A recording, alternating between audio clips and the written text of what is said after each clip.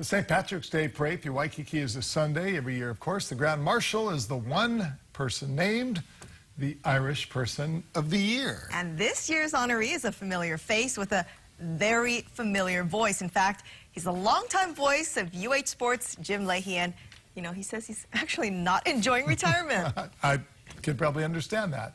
Kathy Maneno spoke with Jim and his wife for tonight's Kupuna Live.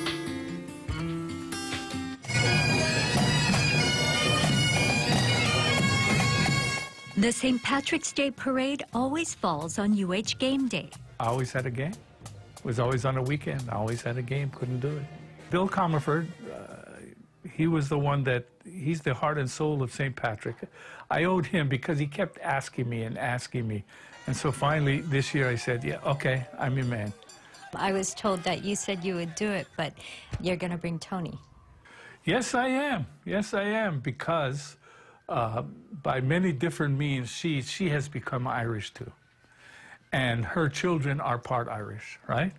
I'm very proud of him because he's, you know, he's half Irish, but he's Irish to the max, down to his toes. And I think he's never been to Ireland, although we've been trying to talk him into it. But I think by some kind of long distance thing, he kissed that Blarney Stone a lot of times. Jim's father was Irish from Tacoma, Washington. He came to Hawaii with the Navy and met Jim's mom. He was really an Irishman. He really had a lot of pride in being Irish. And I think the Irish, because you're Irish, you are imbued with wonder. You're imbued with, well, how does this work? What does this do? Is that, and also with a justice. You seek justice in everything.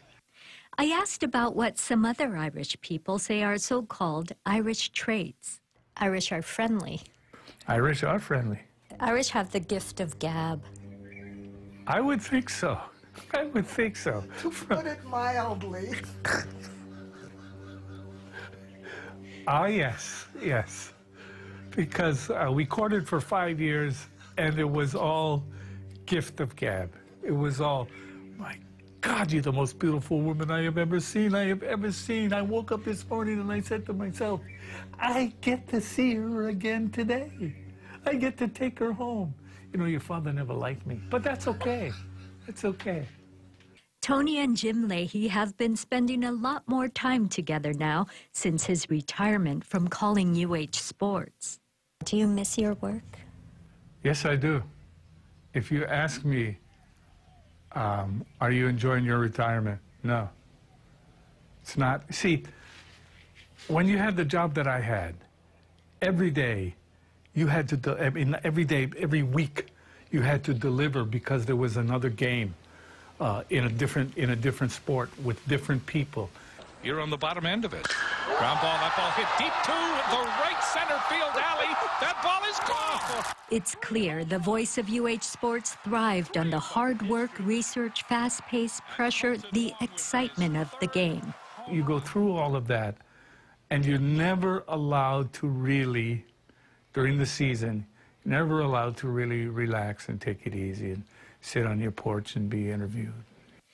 He thinks of going back to teaching, possibly, but until then, he's spending every day with his wife of 53 years. She says he remembers the number because it's the same as the number of Super Bowls. And you always have something to talk about. Oh, sure. Oh, yes. Sure, like we're going to talk about this interview later in the day. And then we're going to say, well, you know, we're going to be in that Mercedes-Benz, probably a convertible. We're going to have to wave to the people. How are you going to wave? You know, are you going to be like the Queen, you know, like that? Or are you going to be like me, you know, with the shaka and the stuff and stuff? So, yeah, we'll have that discussion. It'll be good. Yeah. Kathy Maneno, KHON2 News. Oh,